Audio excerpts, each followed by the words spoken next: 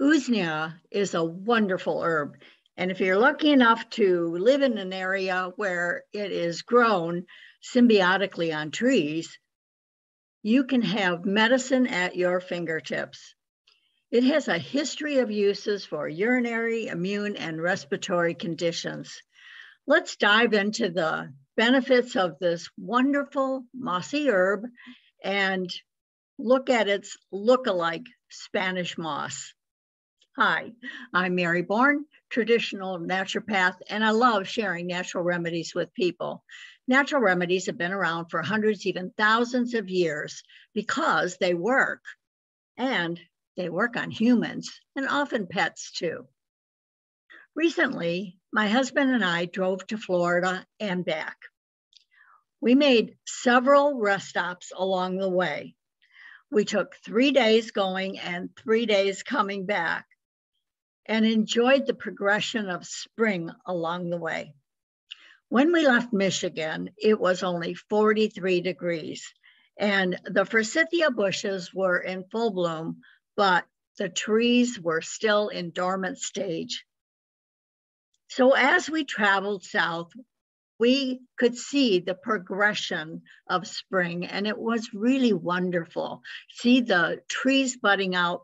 And by the time we got to Tennessee, there was a lot of greenery. When we were at a rest stop in Georgia, we saw lots of moss hanging off of the trees. And I thought it would be a great opportunity to talk with you about the herb Usnea. Usnea longissima attaches to the tree by one single strand. If you kind of gently move away some of the fibrous parts of the plant, you will see that it attaches by one single strand. That's the identifying one of the identifying factors in finding Usnea, and if you're finding the correct one. Also, when you take a strand and you pull on it, the outer part will snap away, but the inside is like a little bit of a rubber band. It has that stretchy part to it until you can pull it apart. Chickweed has the same thing, and I've discussed that. And I'll attach the video I talked about chickweed in the description below. But Usnea grows very slowly, and if it's over harvested, we may lose it. So it isn't recommended to pull it off of a tree. What is recommended is that you find a limb that has blown away from the tree, has blown down from some sort of a storm, and take the Usnea from that broken branch because it will soon die anyway. It is symbiotic with the tree that it's grown on. And I'm going to talk about that in just a few minutes.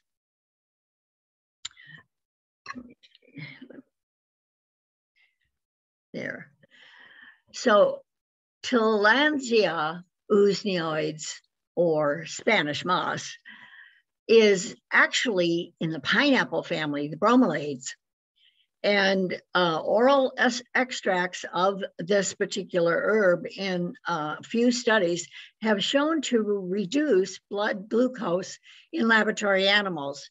The chemical responsible is 3-hydroxy-3-methylglutarate acid, which is shortened to be HMG. And it's found in some diabetic supplements. Traditionally, tea usneoides were brewed into a tea to treat fevers, chills, rheumatism, and contractions of childbirth. Now, this is the Spanish moss that I pulled off of the base of a tree. It actually was hanging off of the tree. I would say the strand was close to 10 feet long. So you can see how different this is from Usnea that is more used more for herbal medicine. But this too has qualities that are beneficial. And this, of course, is very much like what you find in craft stores for floral decorations, but you would never want to use the craft store variety for medicine because it has been chemically treated. Traditionally, the Spanish moss isn't really Spanish, and it really isn't a moss. It's Usnea, but it's an Usnea-like look-alike, basically. But it harbors lots of insects. And so as soon as I got home, I treated it with hydrogen peroxide solution. I soaked it in the hydrogen peroxide solution for about 5 minutes, then I rinsed it off. It actually is a live plant. It's called an air plant, and it can thrive and grow actually on your plants in this stage. Now, the craft type is not going to grow because it has been chemically treated.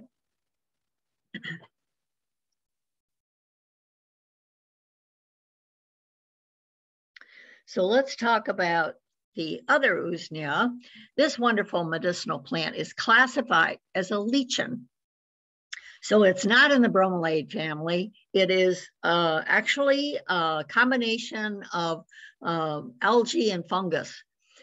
And it is symbiotic with the tree, as I mentioned. So it attaches itself to living trees and can easily be identified, as I mentioned, by pulling on the string. This unique and endearing organism is quite prolific in the Appalachian Mountains. And so it's found like California and Oregon. And as I mentioned, because of its slow growth, it really is protected, not really endangered, but it is protected species. And the natives used to use this in a lot of acute situations. So it is beneficial because it has a positive effect on infections such as streptococcus and staphylococcus. It is anti-inflammatory and antimicrobial. And this is why you find it in a lot of herbal formulas that have to do with wound healing, skin infections, even sore throats. There are gargles made with it. And one of the constituents in Usnea is usnic acid, which is a powerful antioxidant and antimicrobial. And in that sense, it is used as a preservative. So this action is why Usnea is found in deodorants and other cosmetics to deter bacteria from forming in those particular cosmetics. Some weight loss products have used usnic acid, which is not just using the herb Usnea, it's actually taking out this particular polyphenol and extracting it and using that. And that's very close to what I consider a drug, because that's what a drug does. It takes the active ingredient from that particular herb and only uses that. And then it doesn't have the 200 to 500 for different actions that particular whole herb has. So when you take extrapolate a constituent, you're not getting the benefits that help to balance the effects of that active ingredient. Now, Dr. Axe, who I refer to a lot, has a wonderful article on Usnea, and I'm going to attach that link to in the description below so that you can have a really good understanding and do some research yourself and see if you'd like to use this herb. Now, it is also available in tincture forms from different, like I think Mountain Herbs has that. So if you're interested in using it For upper respiratory, there is some good, what I would say,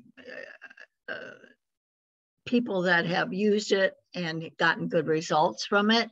But clinically, there have been no human studies on Usnea.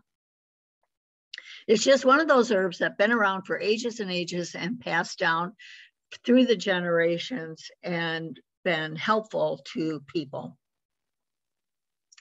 Now, I want to talk about plants as teachers, because talking about this symbiotic relationship of this moss-like growth that attaches itself to the tree and actually doesn't harm the tree in any way. It lives off of the tree symbiotically. And there are basically 3 types of symbiosis. And it's an ecological relationship between 2 organisms, and they're different species, but they live together with sometimes benefits to both, sometimes benefits to one, and other times only benefits and harms. So it benefits one person, one species, and harms the other one. And that's considered parasitical. So when there's a parasitical relationship, then it actually, the one organism sucks the life out of the other organism. Now, there are a lot of human relationships like that. These, I call them energy stealers or energy toxins. These people, when you are done with their visit, so to speak, you are exhausted. Sometimes you live with people that are energy suckers, and you have to decide what you want to do about that relationship, because it's going to create illness. The environment is toxic and not healthy for either one. So, and if you pull the energy out of somebody else, you need to change what you're doing, because a healthy relationship relies on parties benefiting from that relationship, both parties. And this can only happen through open communication, where both parties feel comfortable expressing their emotions. And, you know, I've seen some people who take a pillow and the person with the pillow gets to talk, and then they can toss the pillow to the next person when they're done talking, and then that person. But the person with the pillow is the person who does the talking, and the other one has to wait, because oftentimes you don't get to express your full feelings when the other person takes over. So that's a good therapy thing to do. If you feel like you're not able to express your feelings with your partner, then you need to create some kind of a comfortable atmosphere where feelings can be heard on both sides. So this healthy relationships depend on love and respect and trust. And that's how a relationship can grow. If you do not have those factors, then the relationship is stunted, and often one will die. And maybe they just withdraw or shrink in, but they do not get to be the person that they want to be because of this parasitical relationship. And one of the misconceptions the last 2 years have brought about is our relationship with bacteria, viruses, and fungi. The news has spread fear about germs to the point that people are germophobic. They are constantly sanitizing and washing and protecting themselves. And actually, we need the relationship we have with these bacteria, viruses, and fungi to help educate our immune system so that it knows self from not self. And when we do not allow that to happen, the communication between the immune system and its job is lost. So we need to be able to expose ourselves to things, and we need to support our immune system better. A lot of people just do not have a clue on how to protect their immune system. And that's why I provided these videos, so that you can share with other people some hints that I give along the way to help you strengthen your immune system. And certainly having toxic relationships is not going to strengthen your immune system. The immune system is what I call the I am system.